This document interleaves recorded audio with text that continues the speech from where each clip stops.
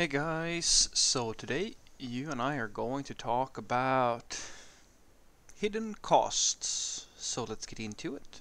So the question in question was, Frederick, what are the hidden costs of web development that nobody talks about?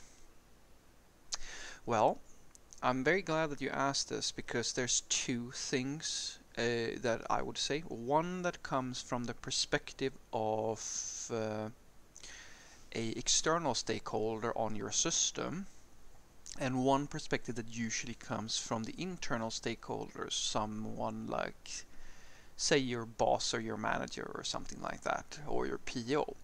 So I'm going to touch on the two most common ones, at least from my perspective.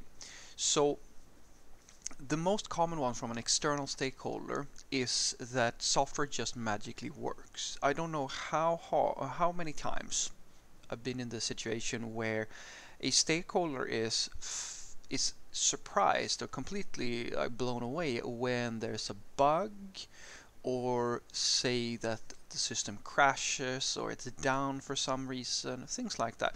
And this is kind of hilarious because most people don't understand that why you actually need an entire software team to sustain a fairly high uptime. It's actually very complicated. You don't get that if you just buy a simple little sleepy server somewhere on the cloud by a single developer. I've had this with a friend of mine who has like less than zero understanding of how a computer works. For all he knows, there's a little dinosaur running inside in a wheel, and the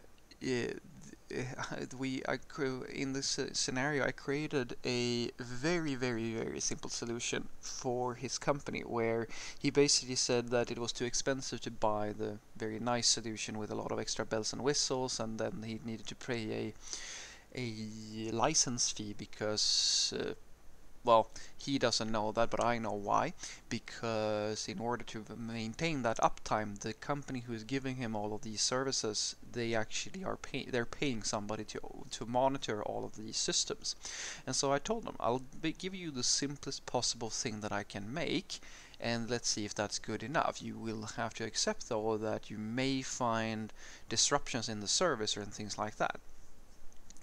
And so, said and done, I build him the simplest thing possible, and overall it's a fairly sustainable solution. It's a tiny little micro instance on Amazon, which just has a rebooting policy. So if the process or the machine dies, it's just gonna reboot itself after a certain amount of time, right?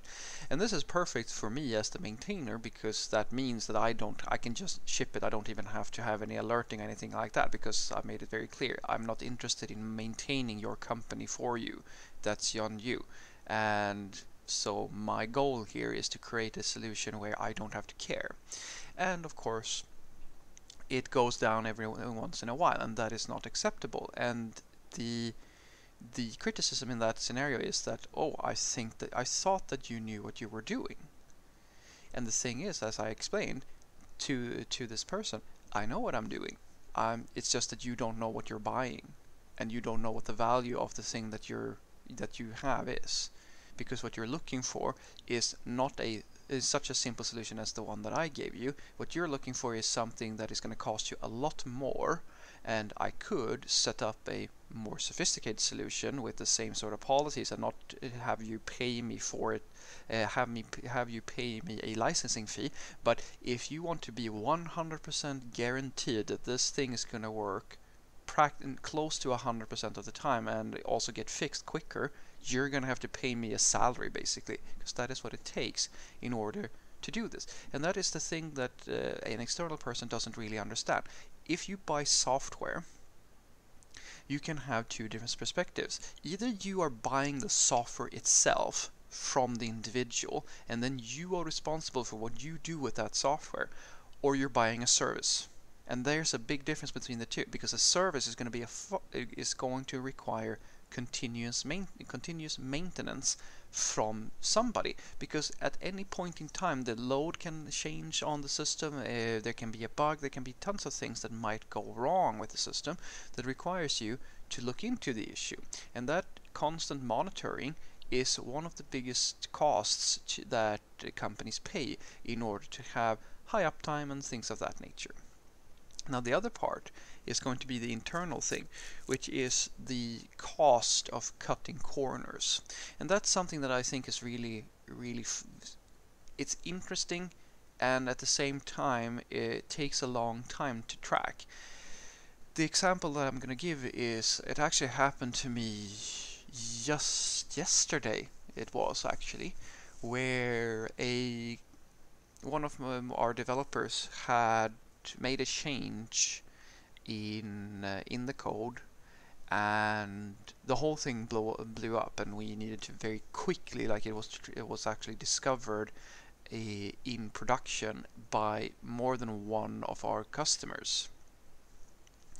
And so what we had to do was basically to dedicate an entire day, a full work day, for 3 developers to solve this issue, because that's how critical the issue was.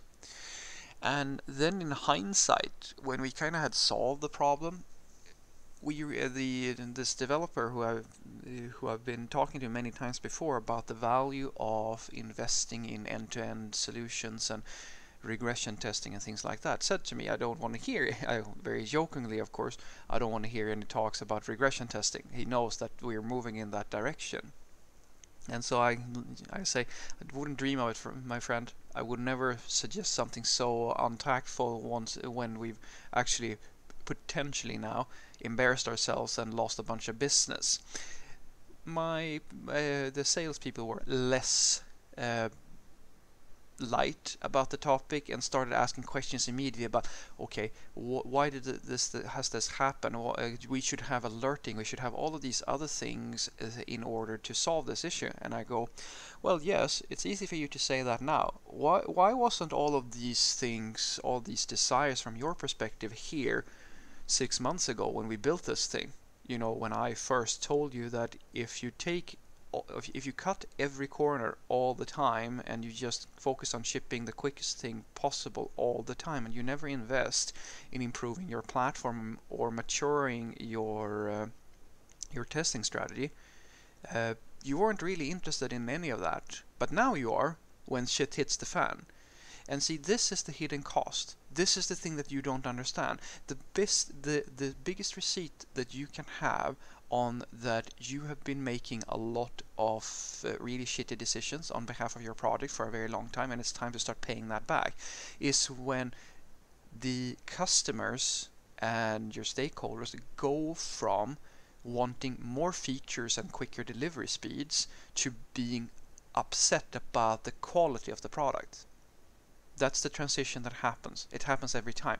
And you don't notice it in the beginning, because some system issues and some problems that you make yourself, basically, some of them are going to come back immediately as an immediate bug, and some of them are more like a frog in boiling water. It takes a while before it actually dies. It takes a while before the systems really becomes shitty.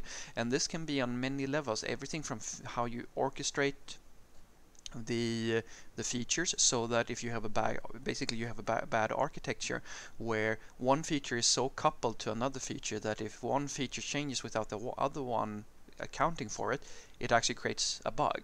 All of these things will happen, and you won't notice them at the start, because the only thing you think about is how quick you can ship the thing, and that is absolutely useful. But the cost of that is that, well, later you might actually have to spend a lot more time in this thing than you would have had if you originally designed it right from the first from the start.